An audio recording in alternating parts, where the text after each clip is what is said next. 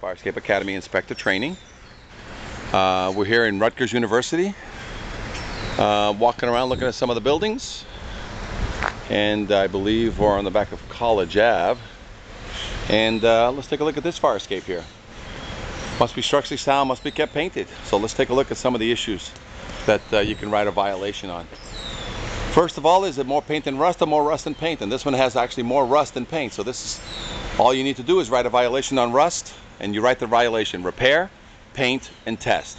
The word repair will automatically force the inspection to be done by a professional, structural engineer, or others acceptable to the building official or the fire marshal, such as a fire escape inspector, a licensed fire escape inspector. The second thing is you don't have to find anything structural, because that paint violation will pick up the structural. But let's say that a week or so ago they knew you were coming, and they came in here and they threw a nice paint job on this thing. This thing was shiny black.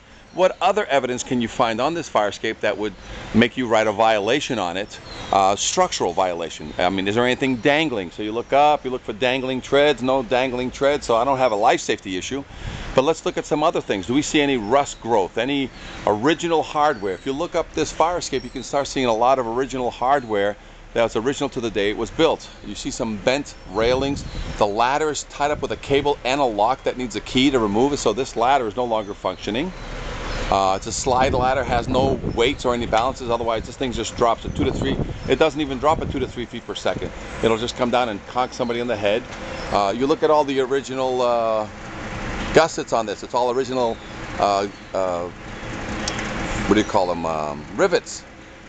And in 50 to 75 years, some of those should have been rebolted, or some of them should have been reinforced by now. You can see rust away at the top. So this fire escape has many, many issues, and it needs a paint job. So this fire escape does not pass inspection. It needs a full paint job, full structural, and a full evaluation on this fire escape. If you have any questions on this or any other videos that you've seen, give us a call here at firescapeengineers.com, 866-649-0333. Or you can visit our YouTube channel, Fire Escape Academy Inspector Training, and look at this and many other videos just like this from throughout the country to teach fire inspectors, building inspectors, and housing inspectors how to write violations on fire escape. And again, never write a scrape and paint violation, because that's exactly what they'll do.